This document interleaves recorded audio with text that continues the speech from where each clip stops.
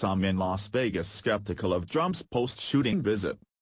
Las Vegas, President Trump ventures into an emotionally fragile and politically dividing Las Vegas Wednesday, less than 72 hours after the worst mass slaying in modern American history.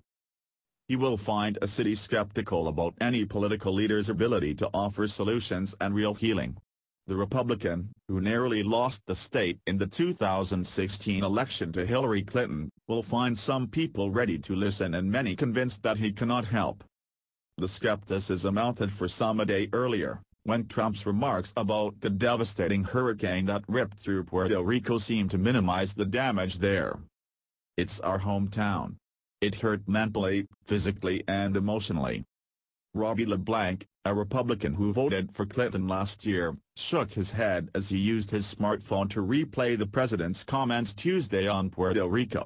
Trump suggested the U.S. territory was costing the government dearly because of damage from Hurricane Maria and that the storm's impact paled in comparison to that of Hurricane Katrina in 2005.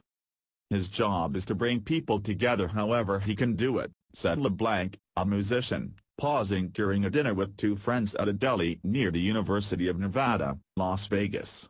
"But he just doesn't seem to grasp that concept."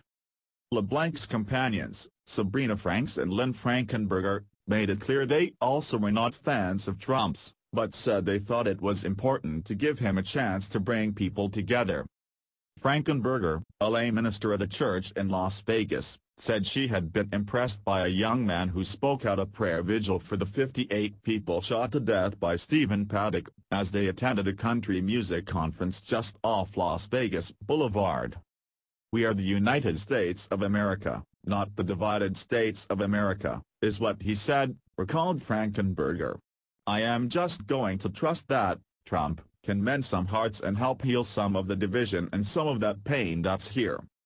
In a visit to Las Vegas 9 days before last fall's election, Trump torched Clinton for criminal behavior and gloated over the sexting emails of Anthony Weiner, the former Democratic congressman and estranged husband of a top Clinton aide. Trump was blown out in Clark County, the Nevada population center that includes Las Vegas, a deficit so large that Clinton managed to squeeze out a 47.9% to 45.5% victory in the state. The president indicated on Tuesday that he might be open to reopening a discussion on the topic of gun control. "We'll be talking about gun laws as time goes by," he told reporters. But it seemed unlikely that time would come today, so shortly after the terrible attack here, which injured more than 500 people. And on Wednesday morning, Trump, speaking to reporters while preparing to leave for his trip, called the Las Vegas shooting a very sad thing. "It's a very, very sad day for me, personally," Trump said. Some Las Vegans said they think Trump's visit could do some good. "I think he loves America and has tried to get something done.